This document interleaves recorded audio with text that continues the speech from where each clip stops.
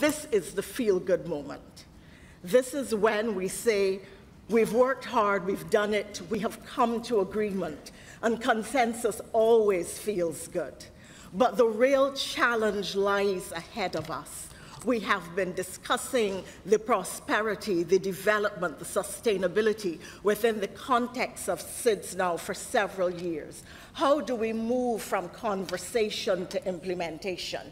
Where do we find the capital and the new capital that is necessary? How do we build the partnerships? How do we build the policy and programmatic frameworks that will deliver to the people on the ground?